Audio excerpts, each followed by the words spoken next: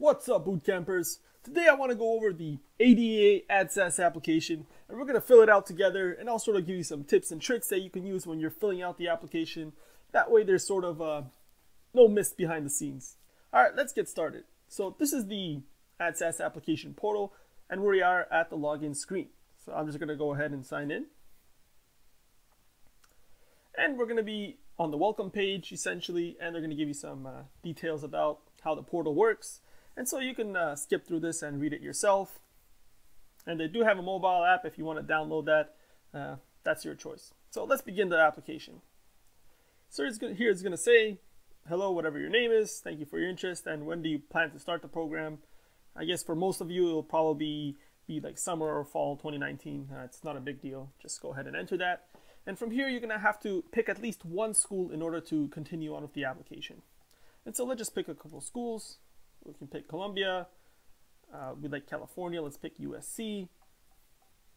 Let's go ahead and pick Nova.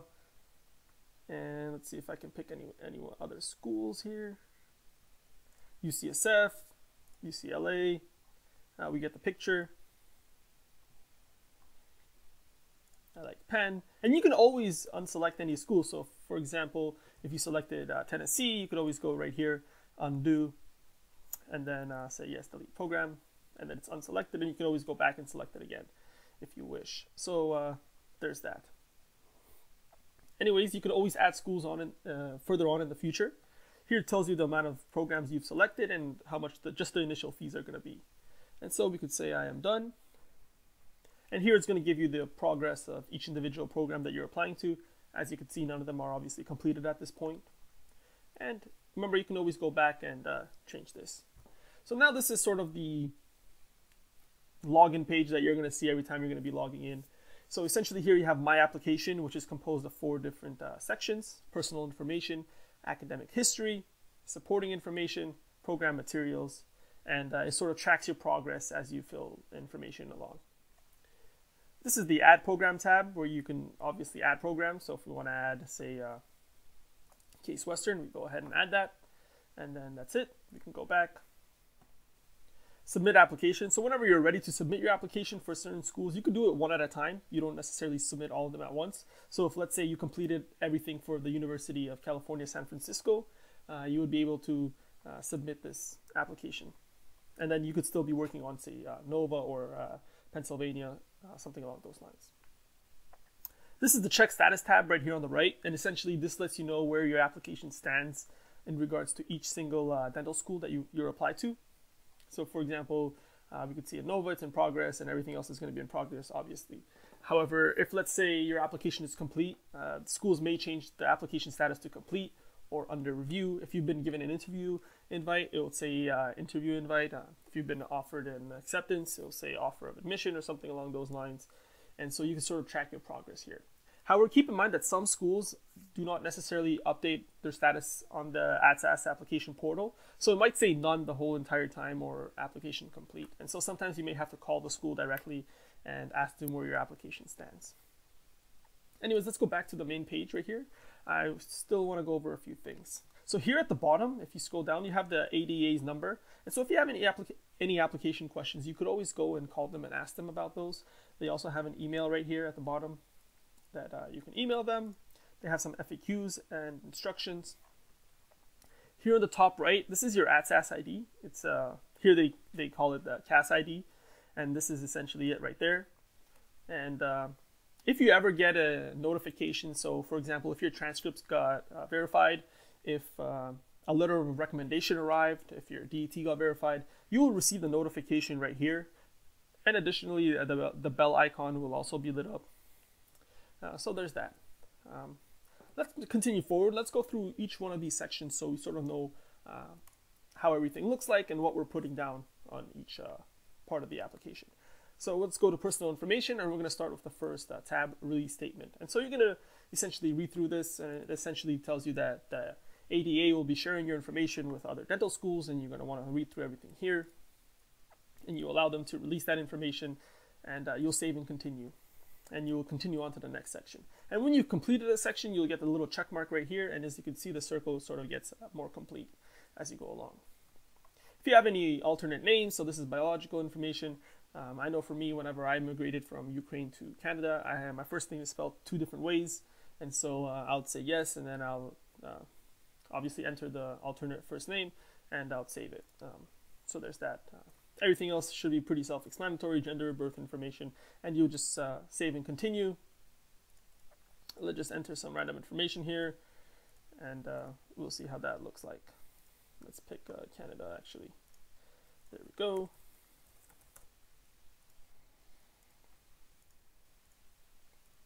Save and continue. And once again, you see the check mark, everything got full. And we'll move on to the contact information. So everything here is also pretty self-explanatory. However, one thing I do recommend is that you create a brand new email. I'll just say make a new Gmail account. This way, all of your dental school application, dental related stuff is going to be on one email. You won't miss anything. It just makes things a lot simpler.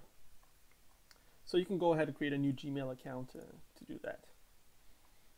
Citizen information. Let's see if citizenship information. So everything here should be pretty self-explanatory. Let's go to environmental factors.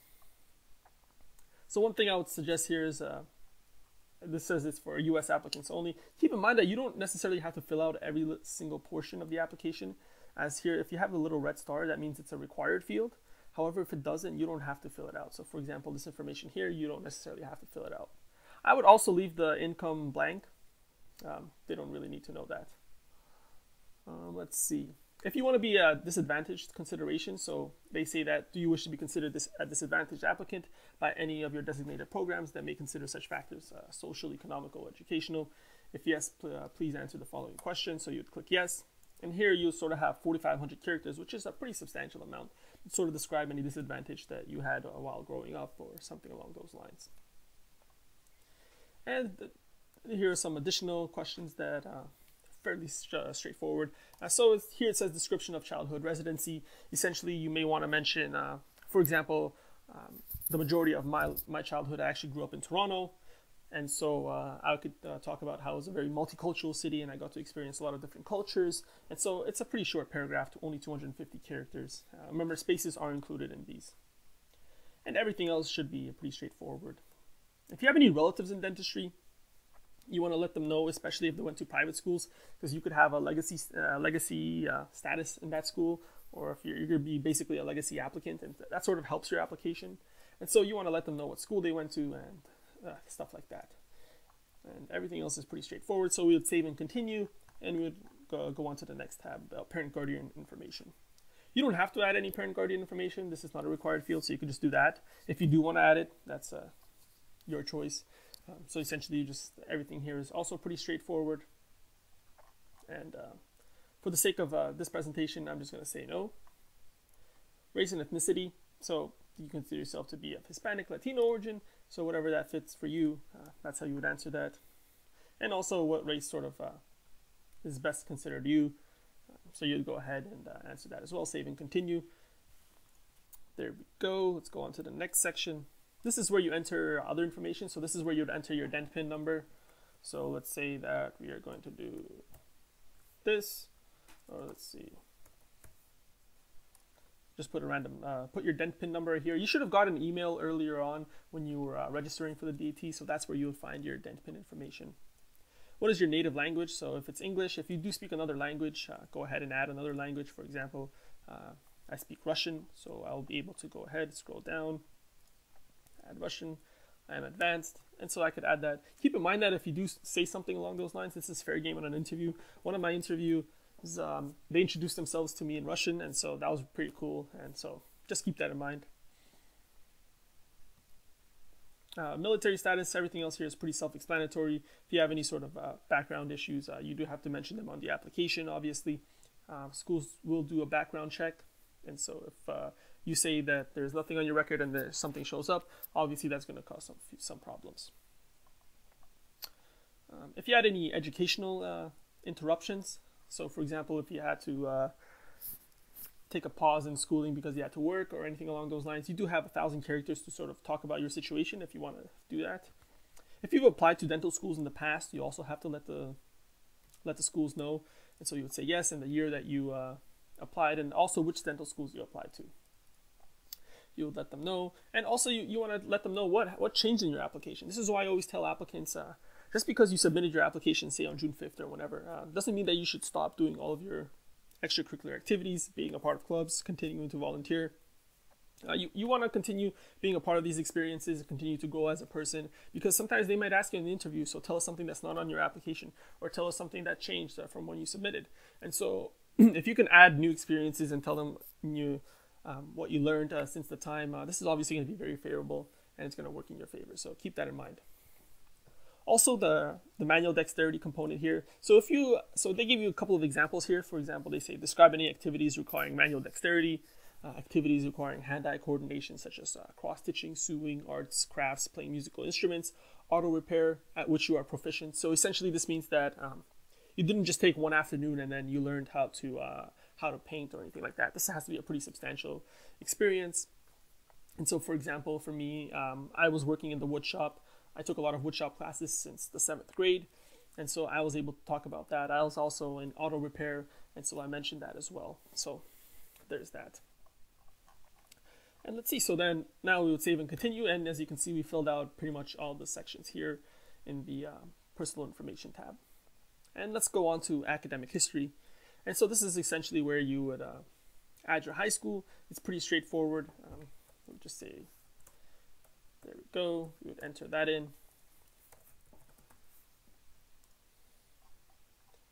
Go here, we are international. If you graduated from this high school, whenever the graduation date was, and you would save the school. Move on to the next section, add a college. So here you would enter your university's name. And there we go. Save that. The type of degree, so most of you are probably going to be in the Bachelor of Science. So let's see, Bachelor of Science, when are you going to earn it? I guess for most of you it would be probably, I guess, May. Let's see, May in 2019. And what is your major? So my major was actually kinesiology. So we would scroll, oops, went way too far down. There we go. I don't have a minor, so you can say none or no answer. There we go. You can add another degree if you do have another degree. What was the term system your college used? You would select that. And so everything else is pretty self-explanatory. Your first semester and your last semester, things like that. And then let's move on to the transcript entry. So this is where students may have a little bit of trouble. So let's add the college first. University. Oh, so yes, for transcript entry, they do make you enter the university first. Let's do that. So I guess you have to fill this out before you complete. So once again, let's say Bachelor of Science.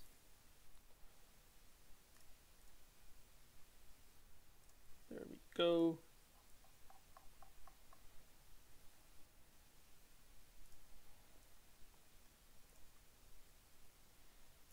Semester, and we'll say the first fall.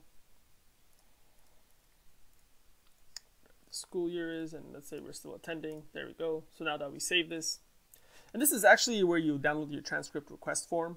And so you would click on this form, and this is the form that you would attach when you are sending your transcript to AADSAS. They would need this because it has your ID and it has the instructions for your school on where to send this application. So let's now go to transcript entry. The ADA does offer a service where they actually enter all your transcript grades in. So that's up to you if you want to go with it. It's $65 for up to 3 transcripts, $90 for 4 to 6, and $140 for 7 or more. So it's up to you if you want to use it. I personally said no. I didn't really have any trouble filling out my transcript. So you'd get to this screen. So now let's start with the transcript entry. So first thing that we're going to have to do is we're going to have to add a semester. So let's go ahead and do that. Let's say we're a fall, I don't know, 2014, and freshman, and it's been completed. So we would save that. So now we have that semester on, and you would have to add every single semester that you've taken through your college and semesters that you are going to take. Remember, there's a section here so to add courses that are planned, and I'll show you how to do that in a second. So let's add a few courses. So essentially, when you're entering the transcript, you have to enter every single course that appears in your transcript. So you'd actually have to go to your school and get a transcript report, and that way when you're entering it, you're sort of entering the right course codes and everything. Just because you dropped the course, and if it shows on your transcript, you have to enter it. So once again, exactly how your transcript looks is exactly how you should enter it here. And so let's just take a sneak peek of some of my courses that I took. So I would say here, so this is the course code. I would enter that right here, course code, the course title. So this course title is Historical and Cultural Perspectives, right here. The subject, this was a humanities course that I'd taken. Oops, let me go right here. Humanities. And when you're selecting subjects, sometimes you may not be able to find sort of the exact subject of where you think it fits, and sometimes it's okay to just sort of take an estimated guess. That ADA will go back and they'll fix everything if there's any mistakes, anything along those lines. So don't panic too hard. Maybe you want to go with something more broad. So for example, if it's something biology related, just go with biology, and that'll be perfectly acceptable. The amount of credits, so this one was a 3-credit course, and there's that. And this is actually partial credits. So if like your course was like 3.5 credits, you can go 3 like this. I just put 0, 0 because mine is just a 3-credit course. And the grade you received. So let's say you received that mark. Whoops. And so that's it. And then you can click save. And there you entered 1 course. Now let's say that your course is a pass-fail course. So let's go ahead and add that. One of my pass-fail courses was Pekin, which is just essentially a gym course that you could take. There we go. And this is the course code for it. And it was actually a hockey Pekin. We would do that. And so this is like a gym course that you're just exercising. There's no really academics behind it. So I'll do my best guess and say, since it was movement and my major is kinesiology. Let's see, where is that? Oops. I'll just put kinesiology, and the ADA can go ahead and fix that to wherever they think it's is best.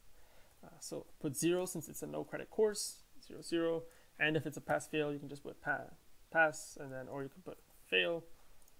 There we go. And they automatically will fix that later. Don't worry too much about it. So there we go. And then you would click save, and there we added it. Let's say we're adding a semester that we haven't done yet. So let's go ahead and say like 2020. And then let's say that's going to be our senior year, whatever, and it's going to be in progress and planned. So there we go. We would save that, and then we would go ahead and add a course. And let's say we're doing like the biology course. That's what you would do. You'd say Bio 101, whatever the course code is. Introduction to biology, and you want to make this description accurate, obviously, to whatever you plan on taking. And this is a biology course, so we'll say biology, and however many credits, it will be 3 credits. There we go. And that's it. You won't be able to enter a grade in here because it is in progress or planned. And then you would save. And then that's it. And so that's how you essentially add courses. If we scroll down, we actually see prerequisite information for every single program that we are applying to. Keep in mind though, sometimes schools, they may say that these are just recommended courses. They're not essentially required courses. And so you essentially want to go back and reference every single program to ensure that you are just completing the requirements. If they're just recommended, remember, you don't really have to have it. They're just something that they recommend. And so just go back, because sometimes in these sections, they actually show the required and recommended. So you might say like, oh, they require a psychology course, but they might only say that that's the recommended. And so you want to go back and reference that information. And so, yeah, that's pretty much it on this end. Let's go back now. Let's go forward now to the standardized tests. And so if you're taking the DAT, so there's the US DAT and the Canadian DAT. If you're not taking a DAT, you would say I'm not taking a standardized test, and that is saved. And if you would like to add a test, there we go. Some Canadian schools actually don't require a DAT test, so I guess that's why they added that right there. Anyways, so let's say we took the US DAT. So if you have already taken the test, you would click yes. If you haven't, then it will be a planned date, and you can always edit it. So let's say we are planning to take the DAT in July 1st, for example. And then so here we would enter our DENT pin number, whatever that was. I think this was right, so save that. And yeah, so now it's planned to be taken on August 1st. And let's go back and edit it because we made a mistake. Maybe we're not taking it on August 1st, we're taking it on July 1st. And so that's what we would do. Go here, save it. And so you could always go back and change things through this edit button. If you've already taken it, then you would say the date that you took it at. So let's say we took it back in April this year. Since you guys are all part of Bootcamp, you all scored really high. There we go. And so that's it. You would just enter it exactly as you see it. You would save it, and then once again, this test will get verified by the ADEA in the future. And this takes about, I guess, 2 to 4 weeks to get verified is an accurate statement. And so that's it. That's how you would enter the standardized tests. And that's how we went through the academic history section. Now let's move on to the supporting information. So firstly, we have evaluations. Let's go ahead and click that. Evaluations are essentially letters of reference, letters of recommendation. They all mean the same thing. Remember that you can upload up to a maximum of 4 individual letters, or you can have 1 individual letter and 1 committee letter. Excuse me, let me just have a quick drink of water. There we go. So let's say we emailed our professor, we met with them in person, and we're asking for that strong reference letter, and they agreed. So then we'll go back home and say create evaluation request. If it's not a committee letter, you obviously click no. So this is where you'd enter their first and last name, their email address, a due date for them, and a personal message. Thank you for writing this letter for me. This is the AADSAS application, where you'd have to fill it out, blah, blah, blah, blah. You always have to waive your right to view the letter. You want to give them permission to contact the reference and permissions for schools to contact the reference. And so then that's it. You would save this evaluation request and it would show up there. Now let's move on to the experiences section. So this is where you're adding experiences. Let's go ahead and click add an experience. So whatever type it is, academic enrichment, dental experience, employment, extracurricular activities, research, volunteering.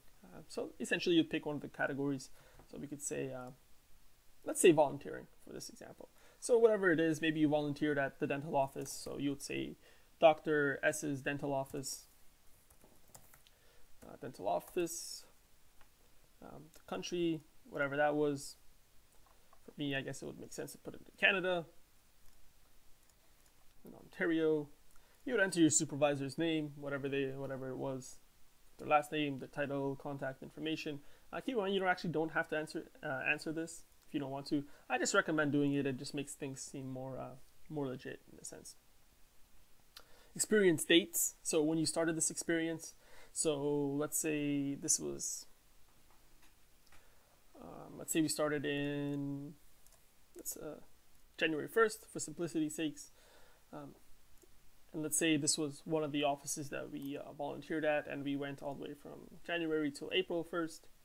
And we were there part-time. Per diem means essentially it was a project basis, so this would be more for employment. There we go, so part-time.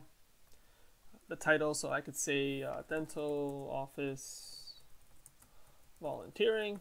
There we go. Type of recognition, so this is volunteer. Here you enter your average weekly hours, number of weeks, and the total hours. Essentially, I would say first get your total hours. So let's say it was, I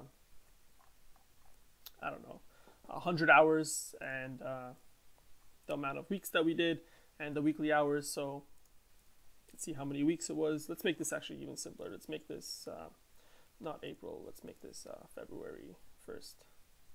So it was 4 weeks. And so we would say our total numbers, let's say our total hours are 100 and we worked for 4 weeks. So it would be 25 hours per week, essentially. There we go. And so don't really worry about exactly what's the average weekly hours, because I know sometimes you might say, well, Alex, I didn't volunteer for 2 weeks because I was busy doing finals, and the other week I sort of did this many hours, and another week I did a little bit less, and the other week I did a little bit more. As long as your total hours is correct and you can sort of explain everything or how you did this calculation in an interview, you won't run into any problems. And here, this is where you write the description and your key responsibilities. So remember, you're going to write a description of the experience, then you're going to talk about your roles and responsibilities. And then you're sort of going to talk about what skills you learned, improved upon, or or anything else that you gained out of this experience. You're going to talk about it. You do have 600 characters with spaces. That is, again, and you want to release them to contact the organization once again, and then you'll just save and continue, and there you have it, and then you have your experiences here. As I mentioned before in our previous videos, you're looking for probably around 10 experiences, 8 to 10 quality experiences that you were actively engaged in to have on your application, and you're able to star your experiences, and this means that this was one of your top 6 most important experiences. You don't have to do this at all. You can maybe have like 3 experiences. All it does is sort of on your application, the experiences that you highlight, or the ones that you highlight, they will go to the top of the list, and so when someone's reading your application, they'll see those experiences. Otherwise, they're just going to go in order. It's not a big deal.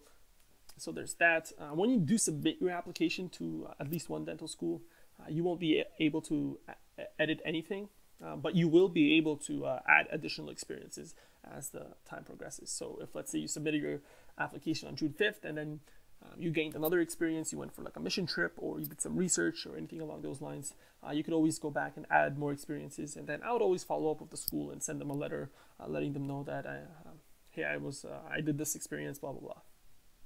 So there's that. Now let's move on to the achievements. So this is where you will be adding any achievements, and so you have awards, honors, or scholarships. So you would have like the name. So for example, I had an entrance scholarship, so I'd say York University entrance scholarship. There we go, York University, whenever it was issued for you, and a brief description of the scholarship. So I'd say it was merit-based or something along those lines, or however your scholarship is tailored.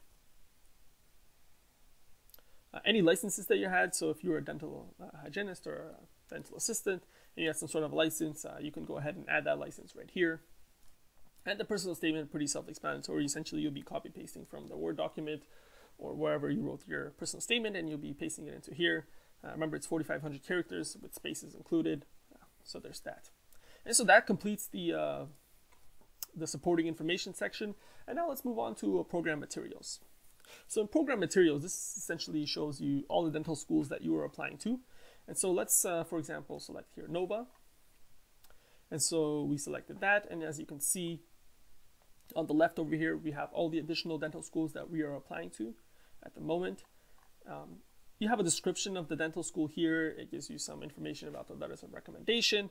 Sometimes it gives you their contact information. Maybe it gives you some deadlines right here. So their application is due by December 1st, but since you guys are in bootcamp, you are going to be submitting it a lot sooner than that. You definitely don't want to be submitting it this late. Regardless of what your scores are, your chances are very slim if you're submitting it on December 1st. Anyways, let's move on here to the prerequisites tab. So essentially here, let's see, we're adding coursework. So essentially before you check those off, we got to go back and review and finalize my transcript. So let's do that. Select that. If you repeated any classes, any advanced placement, anything along those lines. So just click no for all of them for now, and that's it. So we did that.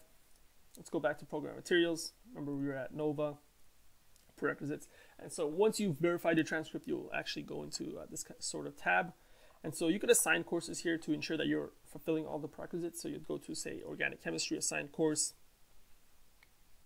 and you would pick it out because essentially you would have all of your courses listed here on your transcript. And so you would go about it that way. Let's go back actually and pick, let's see, biology. So for example, biology, and if you need more than one course, so here it says you'll need 2 courses. So this is biology 101, and maybe you would have biology 102 or whatever. So you would select that and save and exit. And so as you can see, we sort of fulfilled that requirement ourselves right here. Keep in mind that you can enter any courses here. This is just more for you to sort of track your own progress, ensure that you're meeting the requirements of every school. Because I could say that it was this peak in random gym course and save it, and it'll sort of fulfill our English requirement as the ADA doesn't really reference that. So keep that in mind. Let's go back here. There we go. And so you do that just to ensure that you're meeting all the requirements for every single program. And let's move on to the questions here. So sometimes these questions are actually supplemental applications. And I suspect that as we move forward with the online AADSAS application portal, schools will essentially all of them will be putting on their supplemental application right here on this portal instead of having it on an external website or on their own website. Sometimes it might be supplemental applications, other times it just might be additional questions that they want to ask you to get to know you a little bit more. So here it says, how did you hear about NSU College of Dental Medicine? So it's only 450 characters, so you want to mention that. I just don't recommend saying like one word answers, something along those lines. So maybe you want to mention that, oh, I heard about it from a friend, and then I did a little bit of research about the school, and I really liked whatever, blah, blah, blah. And so, was the information about our program easily accessible? I wouldn't just put yes, right?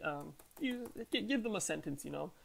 That just shows that you're actually interested in the program, because they might read it and say, oh, he just put yes, or she just put yes. They're probably not that interested in our program. So remember, it's all about managing perceptions. And so you would save your responses like that, and then that's it. And so you get the green check mark that you're done that. So there's that. Let's move on to, let's try another school. Let's actually go to UCSF. And so UCSF sort of, once again, gives you sort of a little bit of background information about the school, their deadlines, the supplemental questions, some of their cutoffs, right? You want to ensure that you're meeting the cutoffs of every single section, of every single school that you are applying to. They also give you the stats for the entering class of 2017 here as well, information about letters of reference, their fees, stuff like that. Prerequisite courses, so once again, same deal here. If you go on to questions, you'll actually notice that, so for NSU, there was no supplemental application on the portal, and so, but if you go for UCSF, you'll see that they do have their secondary application, and you'll know that based on the type of questions and sort of the length of responses they're looking for. And so let's see here, so if you've been a reapplicant to this program, and so here they're going to ask you a whole bunch of supplemental application questions that you're going to have to answer if you're applying to this program. And so, yeah, that's pretty much it. And once you've filled everything out, you can actually go on this download tab. Once your application is sort of complete in all the sections, you'll be able to go to the check status, and it says download application. You can download the application for any one of these programs. And so when you do that, you're actually going to be able to see if anything's been verified. You're going to be able to see your GPA calculations right here. As in the beginning, you will not be able to see them until your transcript gets verified. And so you'll download it here, and it'll sort of have a printout of all the different GPAs. There's probably, I think probably like 40 different GPAs that they calculate with plus minus, without plus minus, behavioral sciences, just science, BCP, overall, etc. And so that's that. So this is the presentation on navigating the AADSAS portal. Thank you very much for being with me here. Have a good one.